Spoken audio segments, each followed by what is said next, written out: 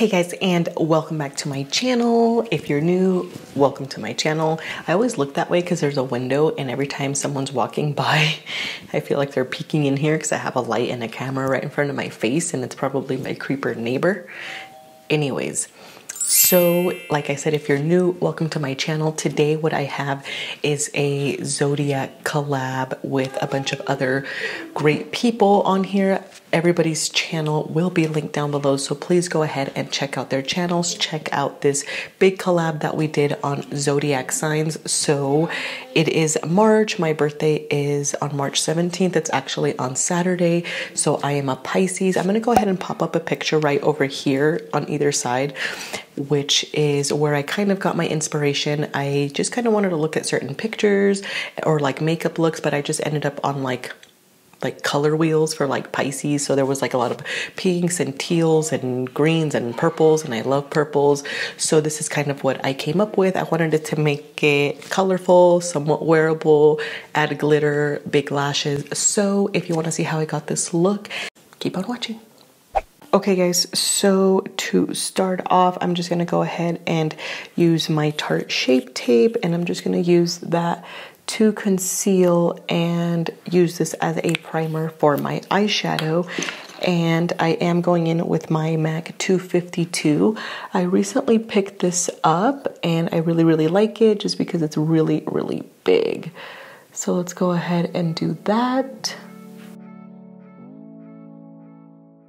And now, since I'm not going to set this with any kind of powder, I just like to keep using this big brush and kind of just pat it down until it sets.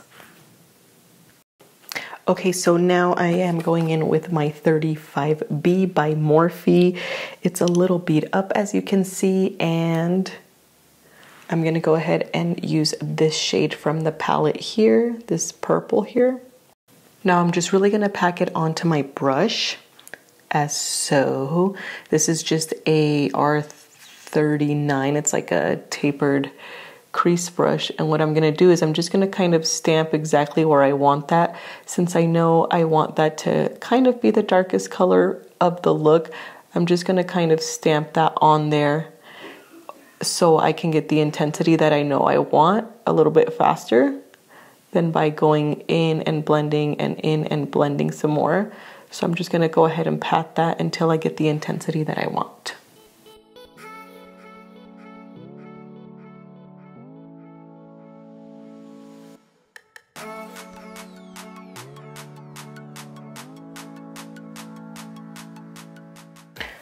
Now that I have that packed onto the lid, I'm going to go ahead and try to blend out those edges with this pinky purpley shade right down here.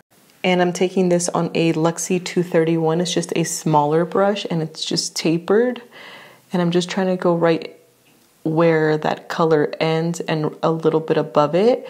That's why I'd like to use a little bit of a smaller brush and just do tiny circular motions. That way you can still see that little bit of pink, but we didn't have to initially start off with that color when we're only going to end up with the light wash of it up here.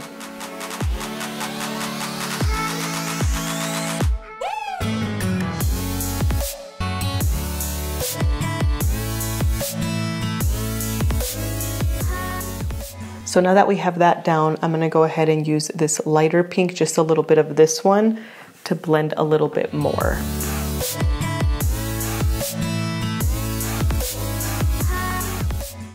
And now to start deepening it out a little bit more towards the outer V, I'm going to go in with this darker purple. It's just below the first purple that we started with. So I am using this small tapered E45 by Sigma. It's just nice and pointed, so it kind of just helps me. And I still try to kind of raise my eyebrow a little bit and look straight ahead, just because I know I still want the eyeshadow to be visible when I open my eye, because I feel like my eyes are slightly hooded. Maybe not too much, but I still try to go a little bit above that.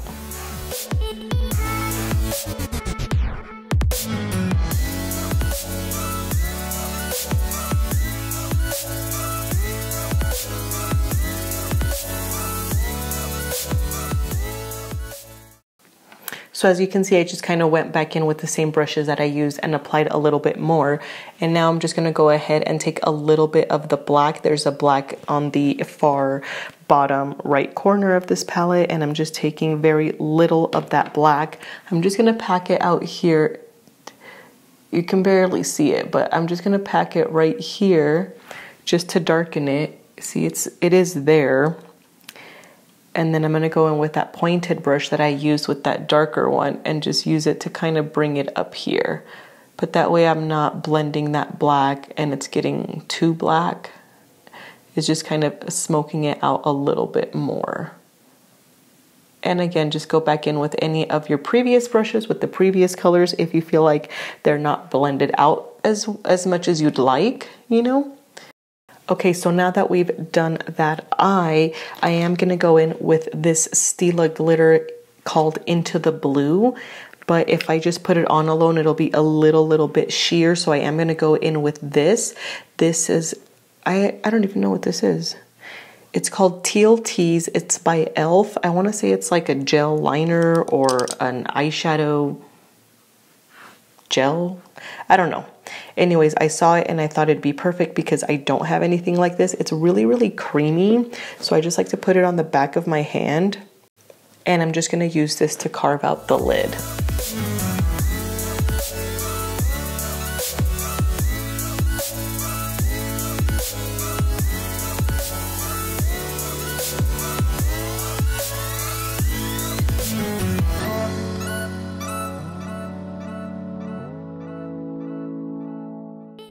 Okay, so now we have gone ahead and set that base. I'm just letting it dry a little bit before I apply this. So I am just going to apply this directly with the wand. So let's go ahead. I love using these. These are awesome. See, now it just stands out a little bit more. I always do a swatch test on the back of my hand, and I do it with no base. And by base, it could be concealer. It could be a teal eyeliner, a gel liner, you know, so it can be whatever you have. The NYX Jumbo pencils work great. So I saw this one at the store the other day and I thought it'd be perfect for actually a MAC pigment that I have, but it worked out really nicely with this. So now before this dries, since it is wet, I'm trying not to look up, but even though it is dark right here, I'm gonna add a little bit just because, I don't know, I wanna use this. So this is MAC's Reflex Glitter in the color Transparent Pink. I'm just gonna pat a little bit right out here between these two shades.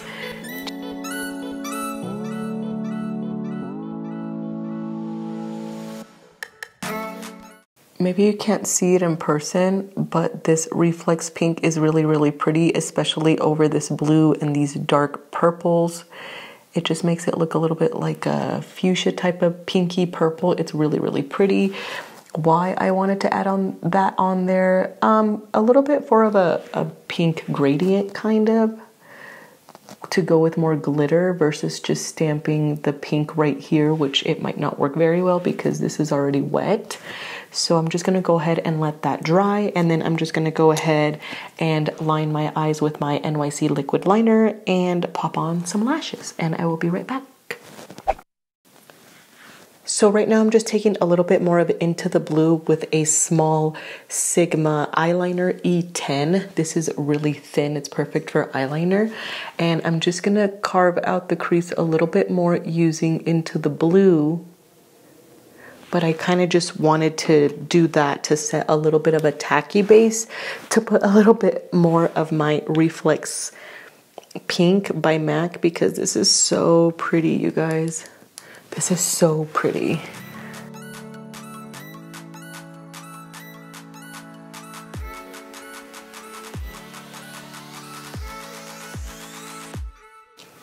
So that's what the eyes are gonna look like, and now we can just move on to smoke out the lower lash line.